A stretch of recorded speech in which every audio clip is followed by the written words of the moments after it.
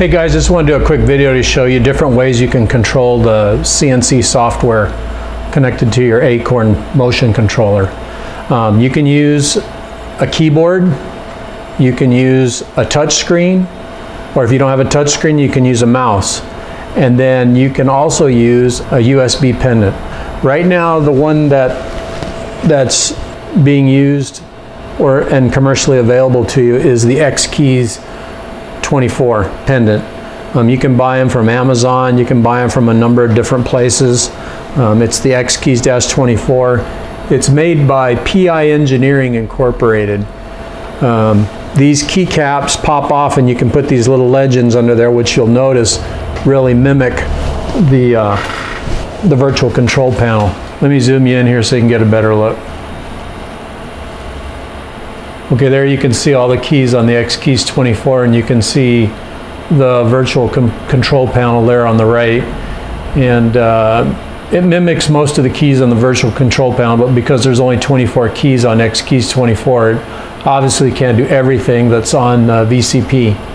So anyway, let's go over the different ways to control the software. All right, let's go over just the keyboard.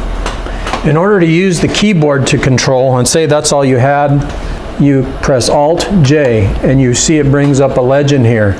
And it basically gives you all the keyboard shortcuts that are available to you. So if you want to go from continuous to incremental, you hit Control-I, and watch up here. It's Control-I. Now we've gone into incremental. Basically, if you want to toggle from hundredths to tenths to thousandths, you press the delete key and the insert key, and you can see them toggling right here. Okay, up arrow is X minus, and you can see since we're in thousandths, we're incrementing in thousandths. Let's go ahead and go into continuous, Control-I. We're just using the up and down arrow for Y, and then the left-right arrows for X, and the page up, page down for Z.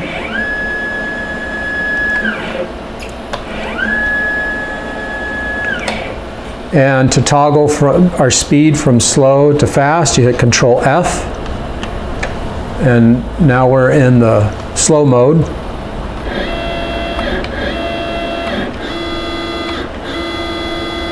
And then the cycle start button is Alt-S. Let's bring the Z down, and we'll show the tool check, which is Control-T. And it basically sends it home. Again, all the keyboard shortcuts are right on these labels, okay? So that's using the keyboard. If we want to get out of this screen, we do an Alt-J. And let's just use the mouse on the virtual control panel. So we're in the slow mode. It's Y, X,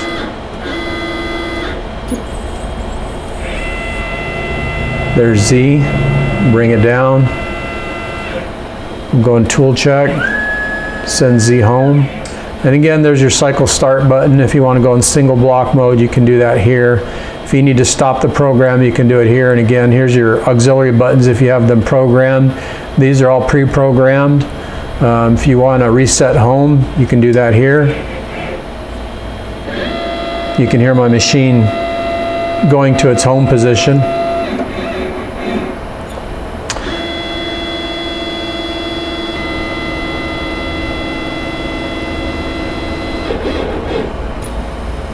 Okay, it's back to its home position. The other option, of course, is using the touch panel.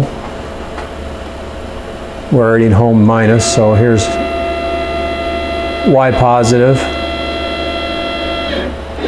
X positive, Z negative. We'll bring it all the way down. It's tool check. And we can reset home.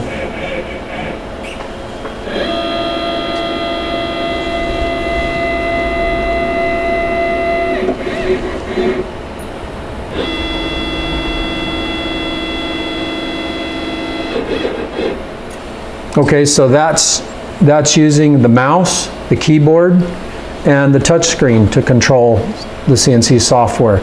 Now I'm going to show you the X keys pendant, and it's a USB pendant, by the way. So in order to use it, we're going to go into the wizard real quick.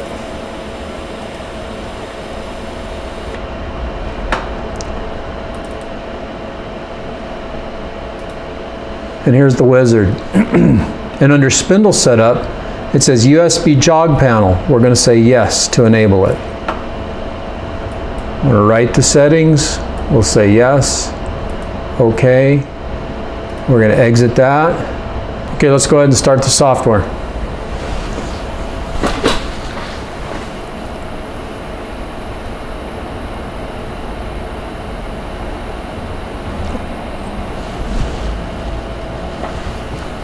Okay, because I exited the software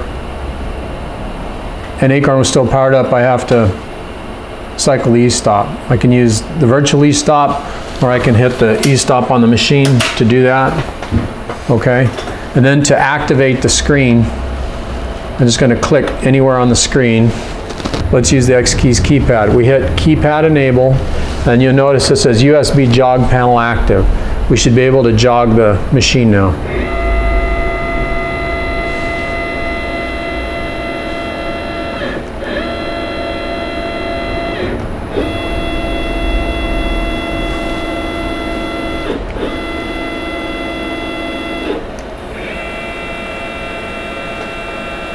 Z minus,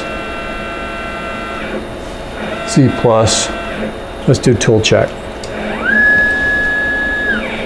Okay, let's go ahead and start the program from here. I've got a simple test program in the machine.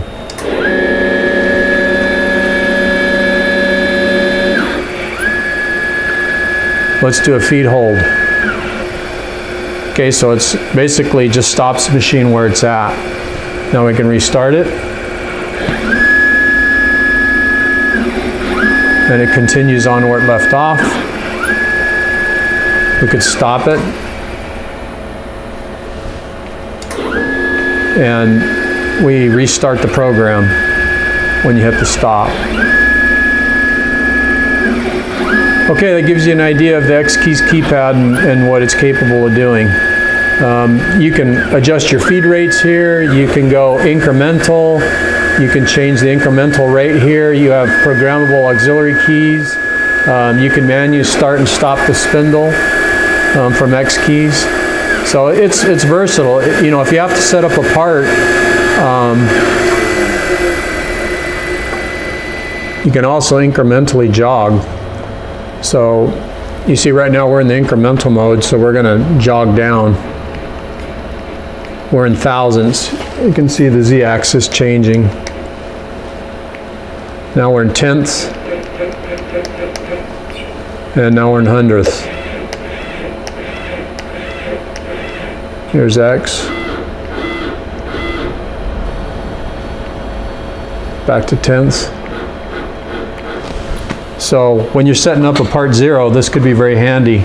You can take the pendant to your machine and help you get your part 0 set up. I hope you find this video useful.